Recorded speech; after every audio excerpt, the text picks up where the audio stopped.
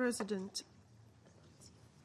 it is with a heavy heart that we voted for this resolution, and with a clear understanding of the terrible toll of this uninvited, imposed upon war on Ukraine.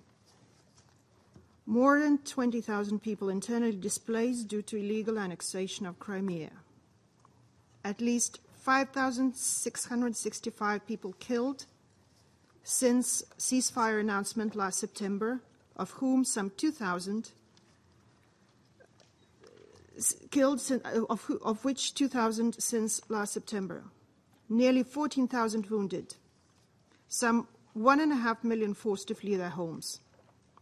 The Office of High Commissioner for Refugees is warning that further escalation will prove catastrophic for the 5.2 million people living in the midst of the conflict in eastern Ukraine. Since the announcement of Minsk ceasefire in September 2014, the militants have grabbed at least 550 square kilometers of Ukraine's territories and keep on grabbing more. Their advances have been buttressed by an ongoing influx of Russian arms and sophisticated weaponry, including under the pretext of humanitarian convoys. In the past few weeks leading to this latest ceasefire, militants' attacks expanded towards cities of Mariupol, Kramatorsk, Artemivsk, Chastya, and others. Even as the drafting of the package of measures for the implementation of Minsk agreements was taking place, reports were incoming of tanks rolling on the Ukrainian soil and more casualties, including among the children. The Ukrainian city of Debaltseve is under siege, even as we speak. Ukraine is holding on, trying to defend a piece of its own land, away from the ceasefire lines established in the Minsk agreements. Heavily armed criminals are continuing their onslaught against Debaltseve and threaten to continue their deadly march up to Kharkiv and further. Yes, this Council must speak out in support of the ceasefire. But we know full well that previous ceasefires, whether declared unilaterally by the Ukrainian government or established by the Minsk agreements last September, have been repeatedly violated.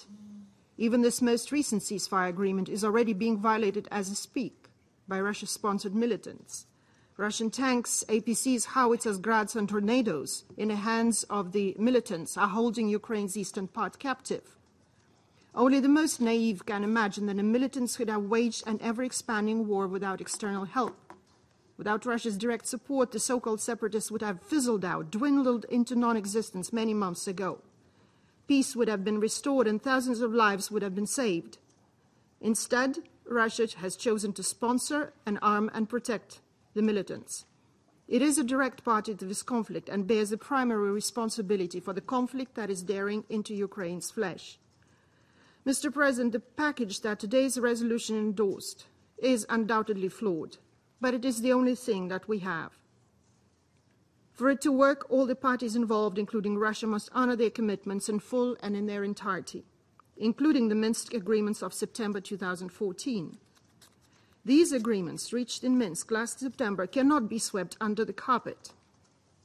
The package of measures, which was agreed on 12 February, is not and cannot be interpreted as a replacement or a substitute of these accords, but only as a set of measures aimed at their implementation. We know well what needs to be done.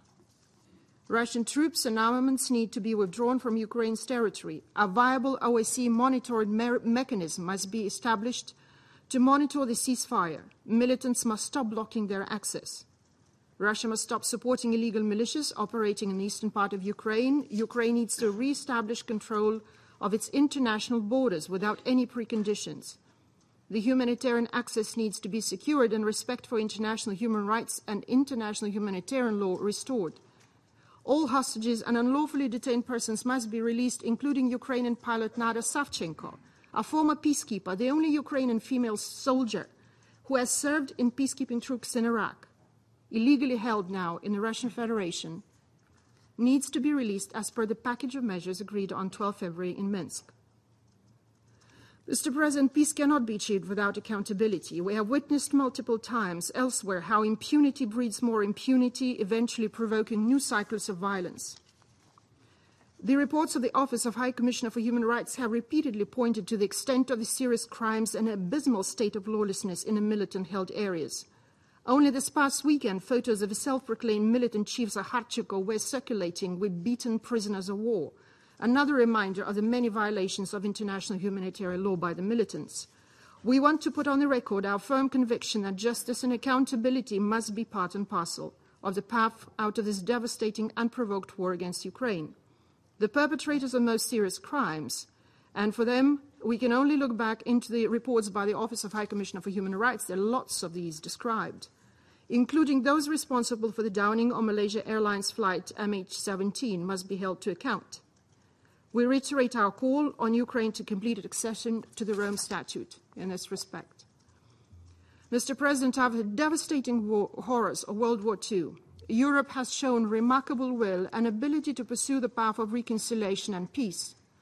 What started with Franco-German reconciliation, the European coal and steel community, became a unique model of reconciliation and integration which has evolved over time into the European Union of today, a model for democracy, peace, prosperity and human rights, whose appeal continues to draw European nations eager to join its ranks.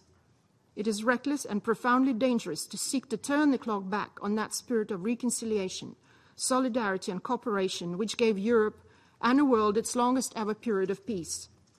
Russia's continued violations of the UN Charter, the Helsinki Final Act and numerous other agreements to which it is signatory, as well as its attempts to redraw the internationally recognized borders by force, threaten that peace.